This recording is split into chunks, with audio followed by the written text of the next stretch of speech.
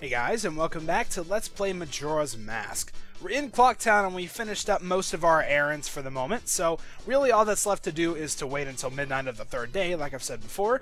So what we can do to sort of speed the process up is talk to the Scarecrow here. Yo, hey baby, I'm a styling Scarecrow wandering in search of pleasant music. Time will pass in the blink of an eye if you dance with me. If you like, baby, we can forget the time and dance till night. Shall we dance? Yeah, let's do it. Oh yeah, in that case, forget the time, let's dance.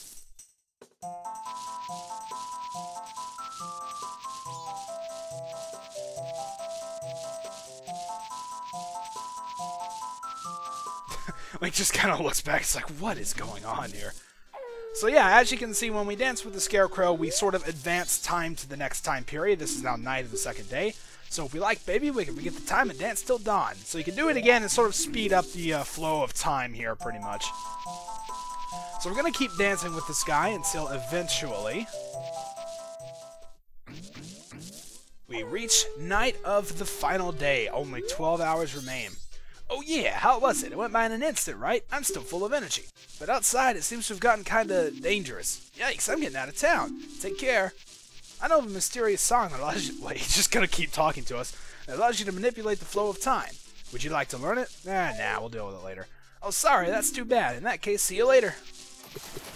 And he goes down into his little pond here. So as you can see, we have now reached the final day. We also have a new guy working. I think this guy works nights and the other guy works days or something like that. But there we go. So let's head on out. And as the Scarecrow guy said, things have gotten a little bit more dangerous out around town. We're going to head back to South Clocktown because we just need to wait by the clock tower.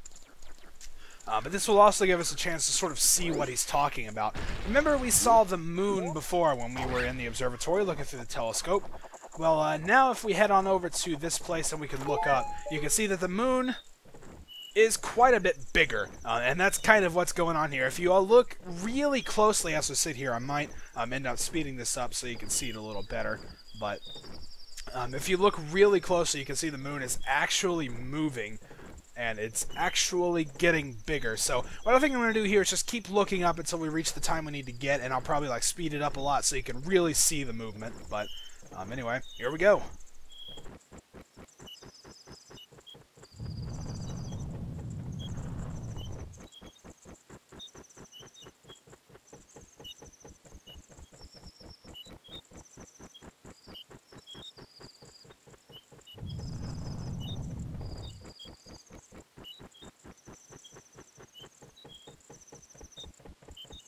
So there you go, you can definitely see that it is quite a bit bigger now. And we're also about to reach midnight on the final day, which is when some new and interesting stuff is going to happen. So let's sit back and watch.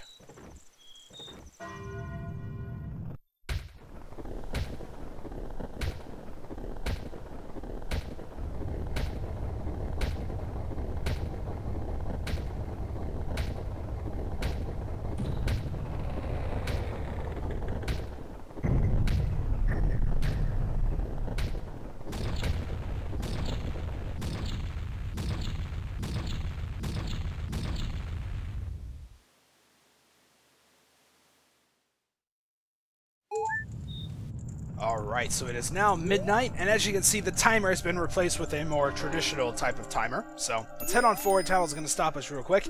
Don't stop now. Look, you can get up there now. Well, I wouldn't stop if you wouldn't have talked to me, but let's go ahead on up and see what is there.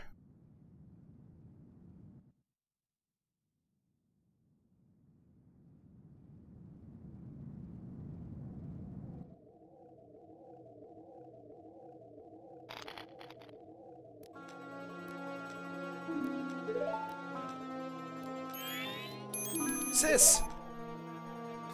Ah, Teo, we've been looking for you two. Hey, Skull Kid, what if you gave back that mask you're wearing back now? Hey, come on, are you listening? Swamp, mountain, ocean, canyon. Hurry, the four who are there, bring them here. Whoa, holy crap. Don't speak out of line, stupid fairy. No, what are you doing to my brother? Skull Kid, do you still think you're a friend after that? Well, whatever. Even if they were to come now, they wouldn't be able to handle me. Just look above you. If it's something that can be stopped, then just try to stop it.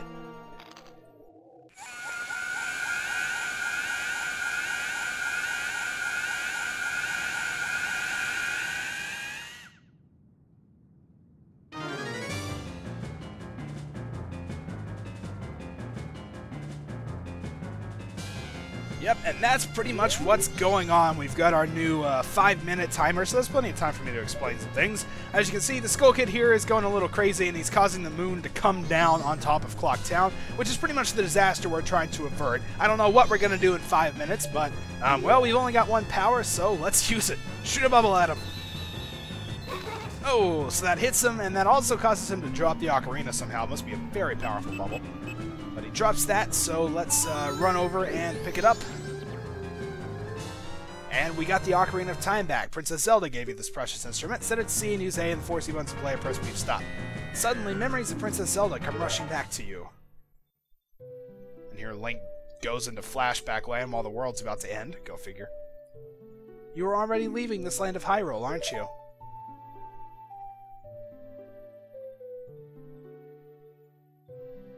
Even though it was only a short time, I feel like I've known you forever. I'll never forget the days we spent together in Hyrule, and I believe in my heart that a day will come when I shall meet you again. Until that day comes, please, take this.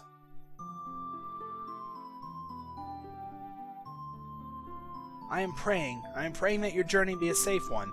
If something should happen to you, remember this song.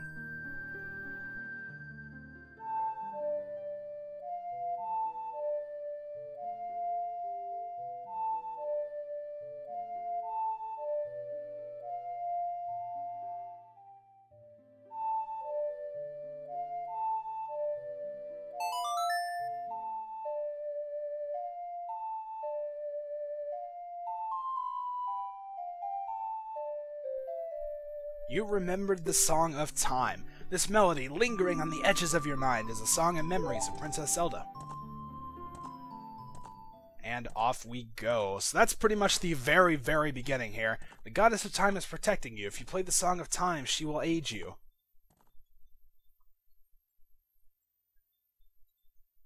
Alright, so meanwhile, back in the real world where things are going to crap, snap out of it. What are you doing lost in memories? Get yourself together. Getting that old ocarina back isn't going to help us.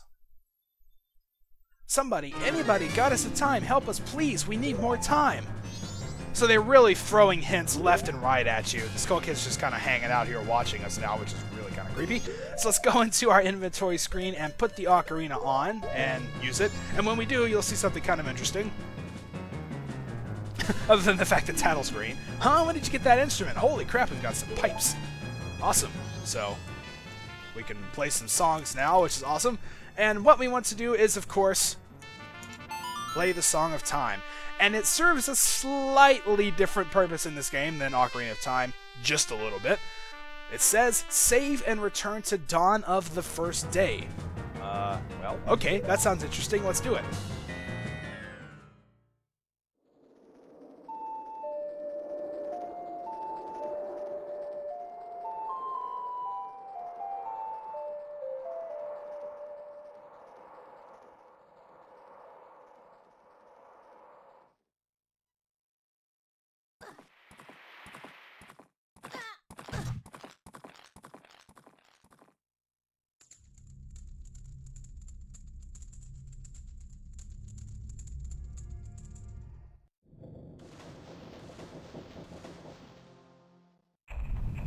And it is once again dawn of the first day.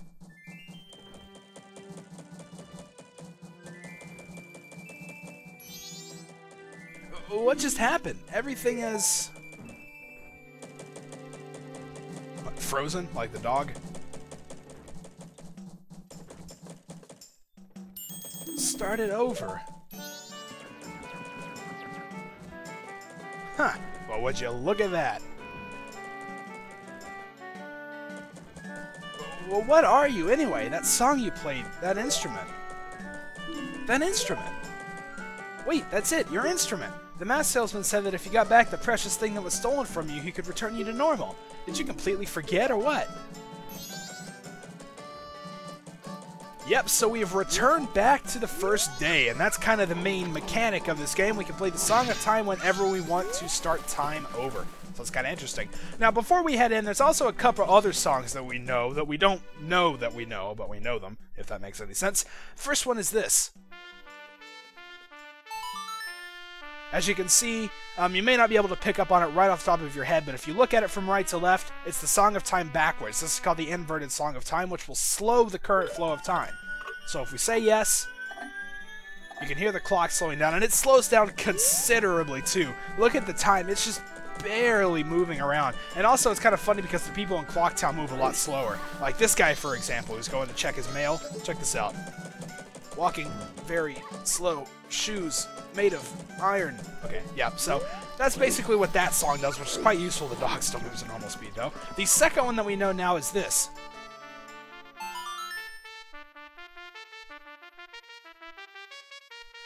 And this is the Song of Double Time. What it will do is proceed you to the next time period, in this case, Night of the First Day. We don't want to do that, but that's also just one we know. Those are the two songs that the Scarecrow would sort of tell us about if we said yes to learn his songs. There you go. But now we're going to walk back and talk to the Happy Mask Salesman, which is kind of interesting because to him, we literally just walked out and right back in, and now we've got our ocarina back. So I always thought that was kind of funny. But let's go ahead and talk to him now that we've gotten our ocarina. Were you able to recover that precious item from that imp? Whoa, holy crap, man. Oh, you got it, you got it, you got it, you got it! Then listen to me. Please play this song that I'm about to perform and remember it well. By the way, is that not way too many keys?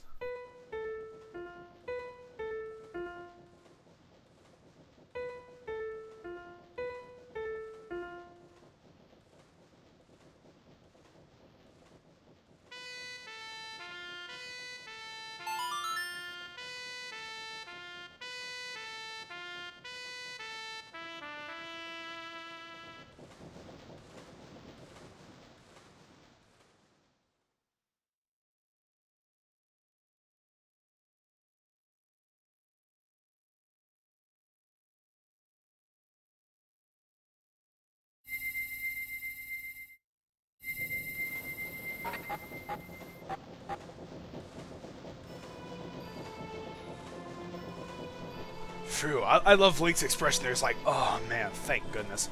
This is a melody that heals evil magic and troubled spirits, turning them into masks.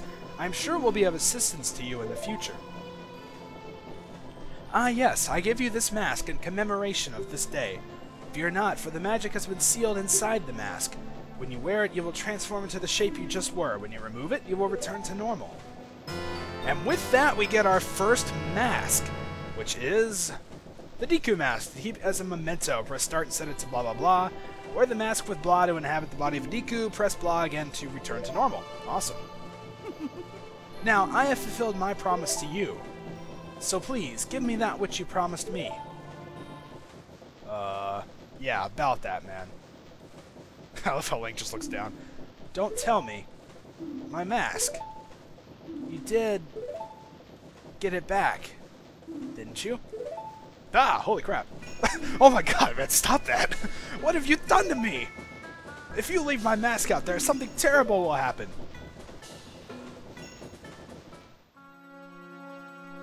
The mask that was stolen from me, it is called Majora's Mask. It is an accursed item from legend that is said to have been used by an ancient tribe in its hexing rituals.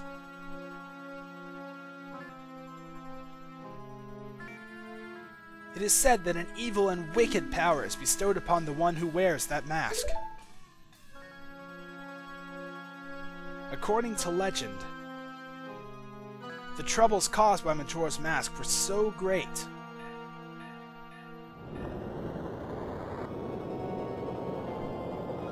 the Ancient Ones, fearing such catastrophe, sealed the mask in shadow forever, preventing its misuse.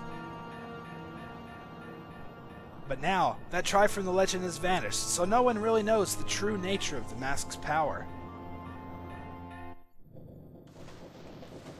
But I feel it. I went to great lengths to get that legendary mask. When I finally had it, I could sense the doom of a dark omen brewing. It was that unwelcome feeling that makes your hair stand on end. And now, that imp has it. I am begging you, you must get that mask back quickly or something horrible will happen. I'm begging you, you must do it! Really? You'll do it for me? I was certain you would tell me that. This guy, man. You'll be fine, surely you can do it. Believe in your strengths, believe. Alright, I'm not sure if I want to trust you after you just shook me like crazy, man. You are really creepy, but there you go. That's pretty much our new main objective. We've heard a couple of things, which I think Tattle is going to sort of give us a little bit more information about. So go out. By the way, if we look up there, there's a Mario mask, so there you go. But let's go ahead and head back on out now that we're back to regular old Hylian Link again. We can also check our little subscreen here and see that we've gotten our first mask, the Deku mask, which of course takes up one of these slots over here on the right. So let's go ahead and put it on. And when we do so... Yikes! We get transformed back into a Deku, but no worries this time because we can just press it again. And be turned back. So now we can pretty much just transform at will. The Skull Kid actually helped us out a little bit there. What do you know? But anyway, we've now got a new big objective. We need to recover Majora's Mask before the end of the world in 3 days, pretty much. So we are going to make a few first steps next time. So until then, thank you guys for watching, and I will see you next time.